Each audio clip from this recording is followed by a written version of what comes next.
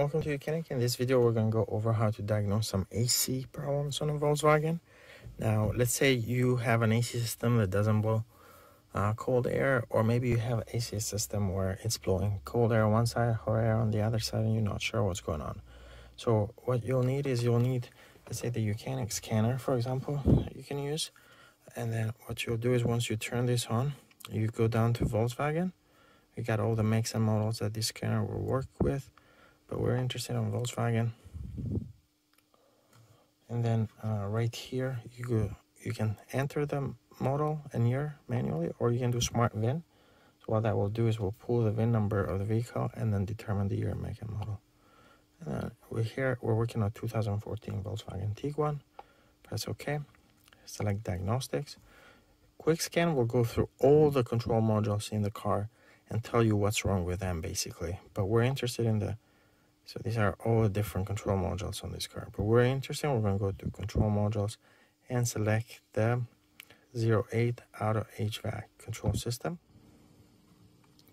So here we can read the codes from this control module, but there's no codes, but that's okay. We're going to do some more troubleshooting. Go to Live Data, All Data Stream, select All, press OK. And now here we can look at all the sensors.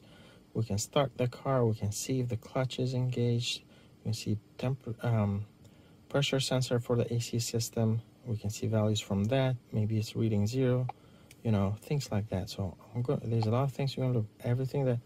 Every sensor that sends data to the AC control unit is going to display on that screen. But we can go a step further. We can do things like force the AC clutch to engage. We have these flaps that basically direct the air, hot air, and they mix the air cold and hot, or they might direct it up and down and things like that. So you have all these different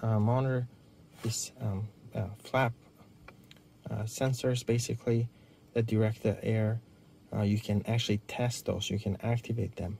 You can activate those motors for that. You can activate AC clutch, AC compressor. So you can start the car and then you can go ahead and activate this. You don't want to run it for too long, so you can do a lot of testing with this scanner. This is what Bidirectional support does. That we are actually using the scanner to engage different motor, different sensors or whatever. So this is very good for troubleshooting, because then you can eliminate the issue. You can determine, maybe it's the relay that's not working, or maybe it's the switch itself that's not working. But if it's working when you activate it here, that component is verified that's working. Now you got to look for the issue between, basically, let's say your switch and the AC compressor, So, and these, you can activate all of these without, I can hear that. You can hear that on the background, activating on and off. So that's it. This tool is, of course, can troubleshoot any problem on Volkswagens and other makes as well. But in this case, we demonstrated how to further diagnose AC problems on a Volkswagen, on a system that is fully charged, but you're not sure why it's not working. Thank you for watching YOUCANIC, where you can be the mechanic.